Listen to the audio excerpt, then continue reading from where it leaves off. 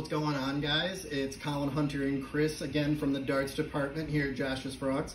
We're super excited to share with you guys some of our breeder rooms today. And the point of the video today is we have a 20% sale on all dart frogs this Memorial Day weekend, and that actually extends all the way to next Wednesday. So without further ado, we're going to show you some adults of the frogs that if you buy some of our dart frogs, they will grow into these full-size adults. So we are in Hunter's room right now is where we're going to start. And I'll give it to Hunter here and he'll show us some of his adult dart frogs here. We're going to start with some of everyone's favorite Tinctorius. We've got Cobalts up on this wall right here. The first feature of the sale. I really love the Cobalts as Tinctorius because they're a frog that has a little bit of every color on them. They're like big and bold. I don't know, I like that you get a little bit of everything with them. There's a lot of variation in the patterns here. There's like bigger splotches, you've got more color. I like how it goes from like warm on the head, you got like the orange crests on the eyes, then you move on down through and it kind of turns green to yellow. And finally with those like dark blue cobalt legs that they're known for, that gives them the rest of their color. But if you're not really into Tinctorius, then we've got a couple other varieties. All dart frogs are on sale, all of them. And over here we have some mint Terribilis. The mints are the biggest of the Terribilis morphs. They're all like relatively the same size, but like the mints just tend to be a little bit bigger on average. These are the most toxic frogs in the world, but not in captive bred. Only the wild ones are due to their natural diet. And then we've got a couple green sips. We've got some green sips over on this side.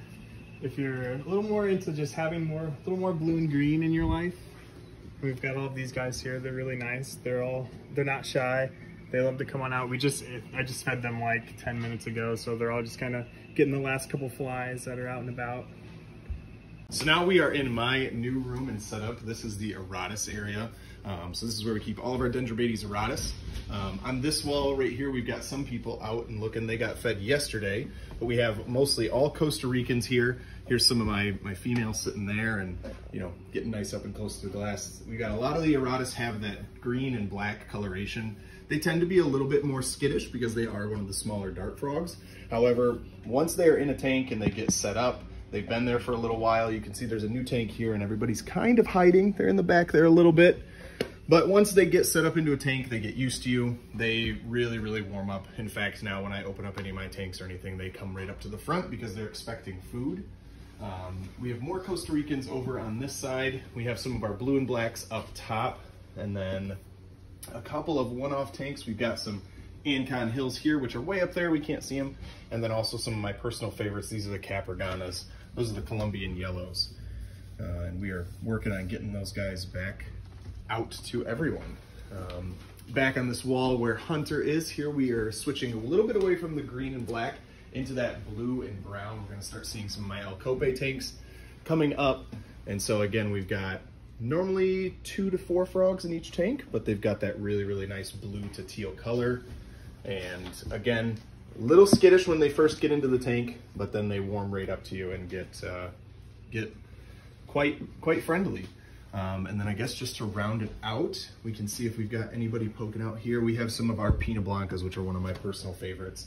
Getting that really, really nice white coloration on top with the brown to dark blue undertones.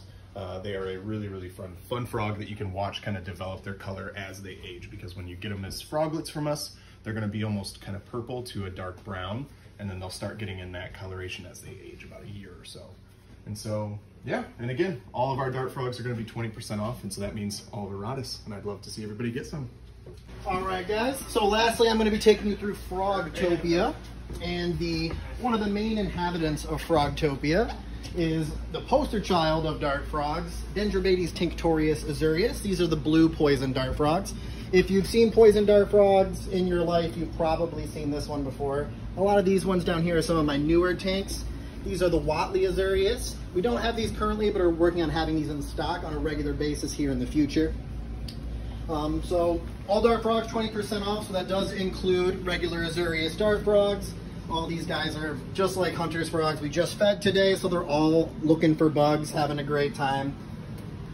Cool thing about dart frogs is they're active during the daytime. A lot of times you get frog species, they're nocturnal, and they'll be hiding almost all day while you're active. Cool thing about a dart frog, you put it on your desk at work or work from home, you'll be able to watch them be active while you're active as well. My second favorite dart frog that I have over here is Dendrobates tinctorius citronella. So these are yellow guys. I kind of call them University of Michigan frog because they look like those colors of the school I attended. All these guys are also eating their food. Then we also have some Alipadu cobalts in my section. Hunter showed you some other cobalts. These guys are a different locale of those. And then over here, we have some more Tinctorius. Frogtopia belongs to the Tinctorius species. And so these are some of our powder blues, very common in the hobby. And then on the other side, we have Patricias. We just got done reorganizing all our rooms so that all of our species and morphs are together, all nice and visible to the eye. Turning things back a little more on the yellow side, we've got some Nikita up here. These guys are pretty similar to Citronella. They're often kind of the sister morph. They're from the same general area, but they've got a little more pattern variation. Some lean a little green. But if you're really more of like a true yellow kind of person, then we have Leucomellas as well on the sale. Can't forget about the bumblebee darts, everyone's favorite. Over here, oh, our fine Lukes are feeling a little shy today, but that's okay. We can come over here. We've got some Guiana Lukes down in here. These are actually some new frogs that we've gotten a little more recently. So if you haven't seen any listed, keep your eyes peeled for Guiana Lukes. And there's another great member of the sale we've got going on. Anyway, guys, I hope you enjoyed the tour of the frog rooms today. Again, I want to remind you guys that this Memorial Day weekend, all the way through next Wednesday, we have 20% off all dart frogs here at Josh's Frogs. So head on over to joshsfrogs.com and fall in love with your own morph of dart frog and add a frog to your life. Thank you guys for joining us today. This was Colin, Hunter, and Chris, and I hope you guys have a wonderful Memorial Day weekend.